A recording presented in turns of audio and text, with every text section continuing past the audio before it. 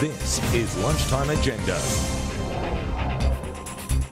G'day and welcome to the program. I'm David Lipson. There's been more criticism of Tony Abbott's front bench selection today. Australia's chief scientist, Ian Chubb, has described as a pity the fact that there is a Minister for Sport but no Minister for Science.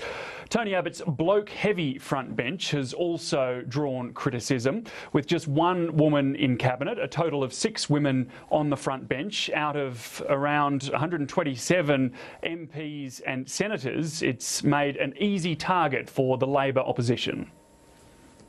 When you have a look at this Cabinet lineup, they've made some early mistakes, I have to be honest. Maybe it's inexperience, maybe it's their values. The idea that you'd only have one woman in the top 20 ministers in Australia is ridiculous. The idea that they wouldn't refer to disability when everyone knows people with disabilities have been shut out of the system for so long is ridiculous. But it's not just those blunders they've made.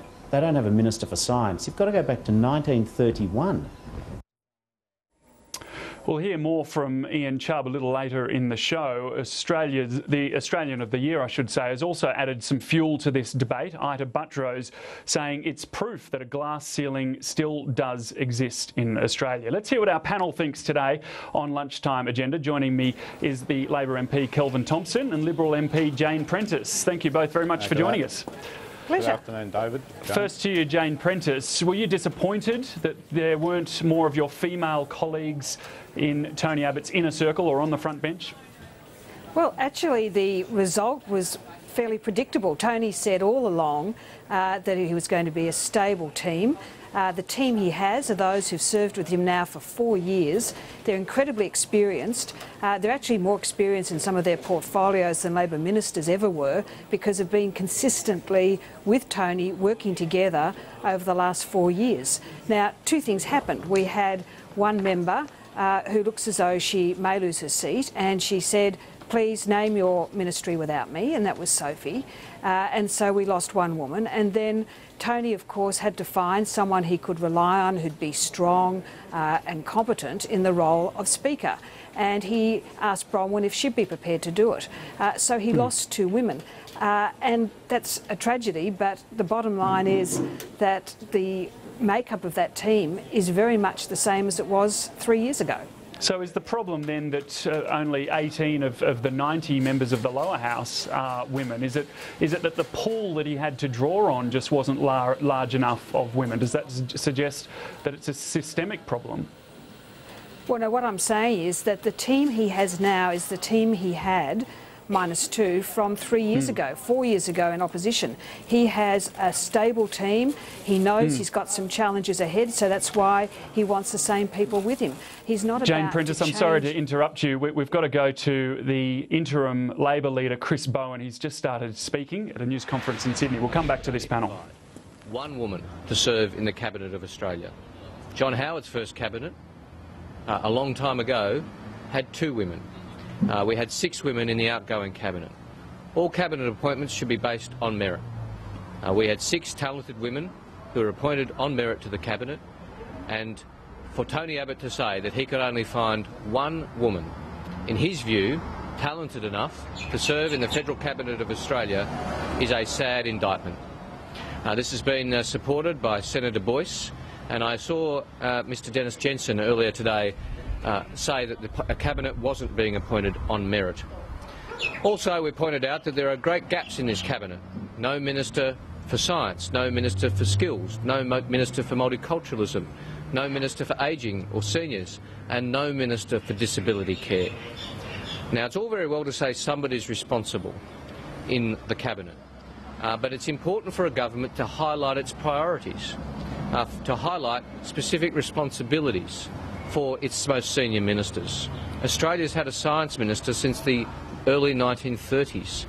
James Scullin, as Prime Minister, knew that science was important enough to have a portfolio, but Tony Abbott seems to think it's not. And again, Dennis Jensen said earlier today that this was a problem. He said he was confused by this policy, and he said it wasn't too late for Mr Abbott to change his mind and to put a science portfolio forward. Also today, Mr Jensen has agreed with exactly the points we've been making about the paid parental leave scheme of Mr Abbott. We pointed out it was too expensive and that it would be paid for by Australia's self-funded retirees and seniors. Mr Jensen called for it to go to the Productivity Commission and said that it was being paid for by a whack on Australia's seniors. He said it was something somebody had thought of and hadn't properly been thought through. Well, Mr Jensen's telling the truth, and he's saying exactly what we said before the election.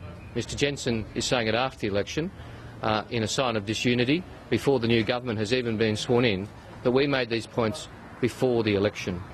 So again, we're seeing what is frankly, in my view, a botched cabinet reshuffle, key portfolios being left off, the embarrassment of only one woman being put into the cabinet, and key Liberal backbenchers pointing out the errors in the paid parental leave scheme, which will be paid for by Australia's seniors, self-funded retirees, part pensioners and mum and dad investors. Happy to take some questions. Why do you think he has only appointed one woman?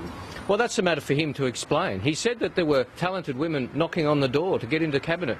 Well, Prime Minister-elect, open the door. Let them into the cabinet. There are, I say in a spirit of bipartisanship, there are women in the Liberal and National Party rooms who do have ability and should be represented at the most senior policy-making table in Australia. As I say, all appointments should be made on merit.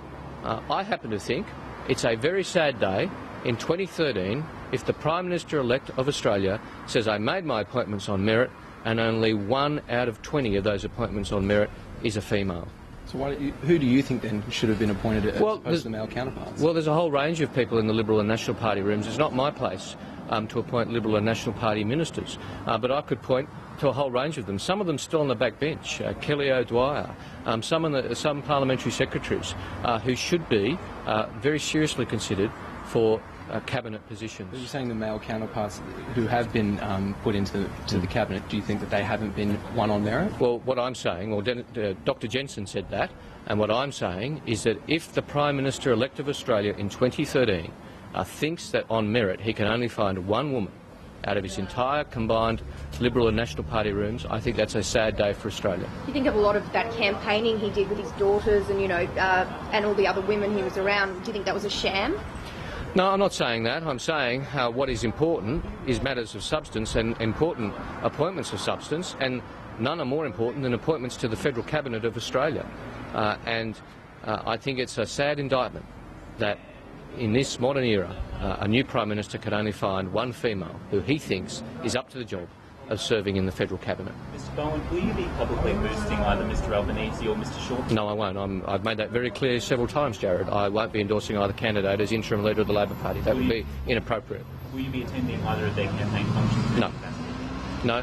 If there were any joint functions, which they're both attending, I would consider that, but I won't be attending any functions that are only supporting one of them. I know we're rather early on in the process, but is there anything you can point to at the moment that will tell us how this issue is going, how it's playing with the membership and so forth? Well, it's very popular with the members in terms of getting a vote, and we've been, I'm told, deluged with applications to join the Labor Party in the last few days. Now, people who join the Labor Party now, of course, won't get a vote. It's people who are a member of the Labor Party on election day who'll get a vote. That's an important thing. It's a development that I support, that every financial member of the ALP right up to election day get a vote, gets to have a say in who is our alternative Prime Minister. That's a good thing, and I think it will re-energise our branch membership. We want people to join the Labor Party, but we don't want them to just join the Labor Party and hand out on election day. We want people's involvement right across the country, suburbs, regions, inner city, bush, all across the country, small business people, farmers, unionists, students, retirees. We want all sorts of people involved in the Labor Party and playing a role in the important decision about who shall lead the Labor Party. You mentioned before about the fact that there is no science minister. What effect does that have? I mean, it is still being shared across to other ministers. Well, you need a science minister at the table making the case for science. If you talk to the science community, they will tell you, for example, that Barry Jones was a very important science minister. Kim Carr was somebody who understood science and still understands science and understands the importance of public policy for science. There are a whole range of areas, whether it be science, whether it be resources and tourism are another example, so important in our economy. I mean, the Labor Party gave the resources sector to talented ministers who understand the resources sector as well as anybody else in the country, Martin Ferguson and Gary Gray. Now we find the entire portfolio has been abolished, and you've got apparently resources being thrown in with manufacturing, with science, with industry, and I don't think that those key areas of the economy will get the necessary attention. Financial services is another field, an area of great potential for Australia. I'm a former financial services minister who sat at the cabinet table. I know what difference it makes to have a minister dedicated to improving the lot of one particular part of the Australian economy, and this is sadly lacking in this new cabinet. Does it surprise you that so far after the election you're still the Treasurer? Well, we had a budget emergency which needed to be fixed urgently, apparently. That's no longer the case. Now we hear that the mid-year economic forecast won't be released until January, when you will all be, I hazard a guess, on holidays in an attempt to avoid scrutiny. And this is, I think, symptomatic of the saying one thing before the election and doing another thing after the election. If we had a budget emergency, well, Mr Abbott could have sought to have himself sworn in by now, he could have sought to have Mr Hockey sworn in by now, and he could have put in place the measures that he thinks are so urgent. Instead we see not only no swearing in, but I see speculation that the new Treasurer is going to spend more money, add to debt, when I thought that debt was a national emergency. I see that the Prime Minister-elect, who said he'd go to Indonesia in his first week in office, is now not doing that, and Minister Bishop will catch up with Minister Nadalagawa for a coffee in New York. So we're seeing a very different approach from before the election to after the election from this new government. So you think a lot of his promises are going unanswered? I think he campaigned saying one thing and is governing doing something completely different so far. Okay, I think we're covered. Thank you. Thanks very much, guys. Cheers. That's the interim Labor leader Chris Bowen speaking there in Sydney. I want to return to our panel, Kelvin Thomson and Jane Prentice. And to you, Jane Prentice, sorry for interrupting you there. I do want to continue on that point. You were talking about stability. I understand that stability is important. It's what Tony Abbott always promised. But the reality is that now we have an Abbott government and there are just 6 female front benches, which, as Chris Bowen believes, it's a sad indictment on Australia and on the government. What's your response to that? Yes, but you can't seriously suggest that we should be changing everyone now after we have a team that has worked together for 4 years, that has achieved great things to the extent that we've won the election, and now you want us to change them to accommodate women for the sake of women. We have an experienced team there. Tony needs to move ahead to fix the problems that we have with waste and productivity, and he needs the people who he's been working with for 4 years. There wasn't this sort of outcry 3 years ago when he named his shadow front bench then. And all that's happened is we've had 2 incidents, one with Sophie and her struggle in Indi. And of course you want the best person to be Speaker, and that's obviously Bronwyn Bishop for this role. Kelvin Thomson, so on those points. On those points, Kelvin Thomson, giving you know, surely talent has to be the first consideration. And Tony Abbott, as Jane Prentice was saying, always said that stability was very important. Are we making this point too late? David, I think it's a bit rich that when during the election campaign we saw Tony Abbott with his wife and his daughters at the campaign launch there, sending out the message that he was a new age, modern kind of guy, comfortable with women, and yet after the election we see that when the cabinet meets, you'll probably have Julie Bishop off overseas somewhere and it'll be a room full of blokes talking about the NRL. They probably won't be talking about the AFL because the first-ranked Victorian is Kevin Andrews at number 11 and the Victorian representation has been cut back. And in terms of this question of keeping the existing team. Therese Gambaro was a shadow parliamentary secretary, and yet she has been dropped from the team altogether. You've got women like Sharman Stone, who entered the parliament the same time I did, way back in 1996, who has ministerial experience. As far as I know, she's available for selection, being overlooked. So I don't think there's any excuse for the outcome. OK, we have to take a break, but we'll be back with more right after this. Don't go away.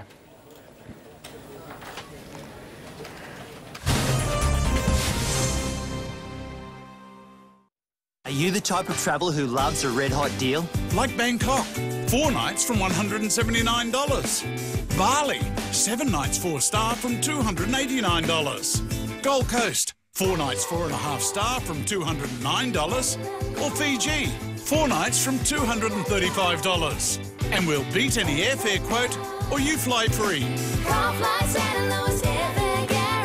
Call 131 600 anytime. We're always here. We trust Woolworths with the weekly shopping because we always get great value. It's the same reason I got my car insurance from Woolworths.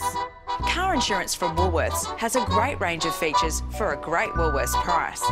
And if you take out a new Woolworths car insurance policy right now, you'll also receive a $50 petrol gift card for free.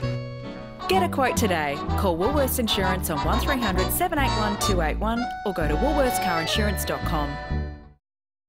This year, Jetstar celebrates our 10th year, but it's not what we've done, it's what we're about to do that really excites us. We'll help millions of people connect with their loved ones, their jobs, their dreams. We'll introduce fabulous new destinations and new ways to make travel more accessible, more affordable and more enjoyable. And we'll introduce the amazing Boeing 787 Dreamliner. It's going to be a great experience. So get on board, Australia. At Jetstar, low fares are just part of the story.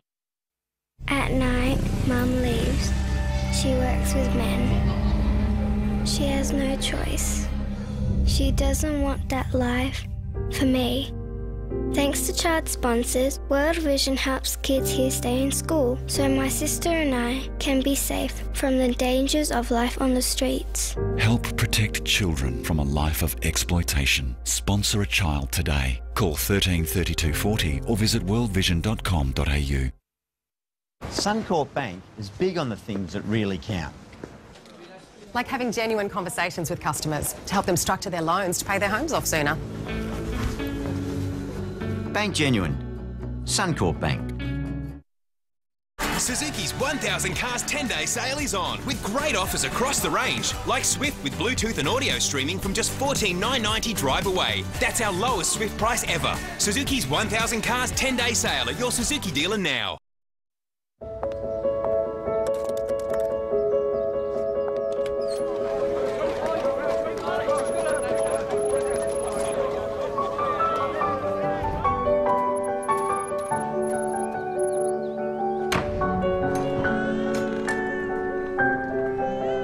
Simply type in a name and let Ancestry guide you through the world's largest online collection of family history records. Ancestry.com.au. Discover your story.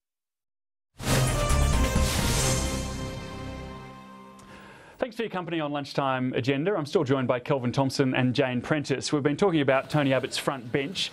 We've covered the woman or women issue largely. I just wanted to also touch on where there has been some criticism on some portfolios that no longer exist, at least in title, Jane Prentice. Some of the criticism we heard there from Chris Bowen, that ministries like aged care, like disabilities, is it a problem that these ministries have disappeared? Science is another one.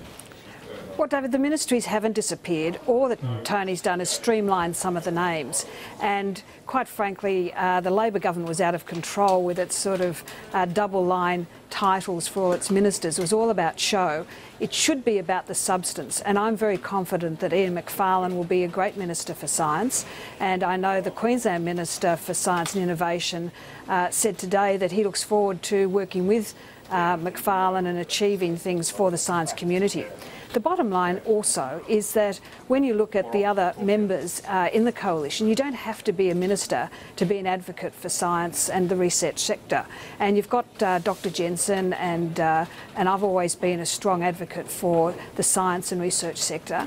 And we're not going to sit there quietly and not say anything. We're going to be continuing to advocate for those particular areas. I know Julie Bishop's been a great supporter of the SKA, the Square Kilometre Array in the Pilbara. They're still going to have your champions in the Parliament, and we'll make sure that those areas are addressed. Well, the chief Australian scientist, Ian Chubb, believes it's a pity that there's a minister for sport and not for science. I spoke to him a little earlier. Well, that's a bit of a pity. I mean, I like sport too, but I love science. So. And I think science is critical to our future as a country, to us as Australians and to Australia's place in the world. I mean, we have to be a contributor to the world's attempted solutions to some of the problems that confront humanity or confront the planet. Kelvin Thomson, surely just having a title for some of these portfolio areas doesn't make you automatically a better government or care more about those issues, does it? David, I think that our administrative arrangements have become very complicated and confusing over the years, and that there is a case for simplification. But I think that Tony Abbott's minimalist approach goes too far, and that you do need and can have a Minister for Science, a Minister for Disabilities, a Minister for Tourism, a Minister for Financial Services, and that if you've got someone who, when they get up out of bed of a morning, it is their job to work hard in that express portfolio area, I think that those areas will profit from having someone championing their cause, and it's a shame that those areas have fallen off the radar.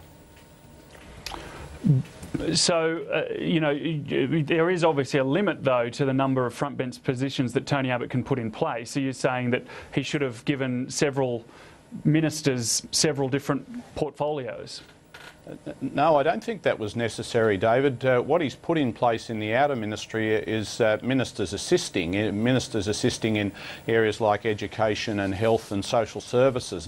And I think rather than doing that, he would have been better off going for an express minister for science, an express minister for tourism, an express minister for disabilities with some of those outer ministries. I think that would have been the better way to go. Kelvin Thomson, you've said that you're reasonably happy about being on the backbench for the opposition rather than being parliamentary secretary as you were before, because it enables you to speak more freely on some issues that you really care about, like stable population. Can you expand a little bit on why you're pleased about being able to speak out on these issues? David, I think, unfortunately, when you're a member of the executive, a minister or a parliamentary secretary, you are obliged not to speak outside your portfolio, and when you do speak within your portfolio, often you find these things have to be cleared with the Prime Minister's office or the Leader of the Opposition's office and so on. I think that is very limiting in a world which I think has real challenges and real problems. And I do think that the world and Australia have serious population issues. The global population up to 1950 was less than 2 billion, and yet in the course of the last decades it has more than trebled. It's now 7 billion, tracking for 9-10 billion by 2050, and that is the underlying cause of so many of our global problems. Global warming, food shortages, water shortages, war, waste, terrorism, species extinctions, fisheries collapse, urban sprawl. All of these things are generated by the rapid population growth which we've seen globally and which we're seeing here in Australia as well. We're experiencing massive population growth in Australia compared with years gone by, and that is generating problems as well. All right, well, Kelvin Thomson, Jane Prentice, apologies, but we are out of time. But thank you very much for your insights and thoughts this afternoon, and thanks very much for watching Lunchtime Agenda. I'm David Lipson. Selena Edmonds will be up with Newsday and all the latest headlines in just a moment.